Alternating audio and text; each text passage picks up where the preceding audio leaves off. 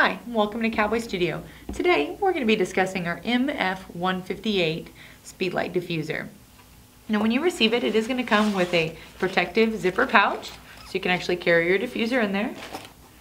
And then of course the diffuser. Now this one's really neat because it does have the non-slip pieces on the inside here.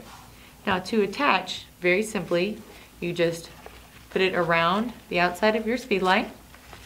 Then, holding it with your hands, you're actually going to stretch the strap all the way around your speedlight. And once you do have it, you'll be able to pull and connect it to where it does go. And then you have your diffuser securely on there.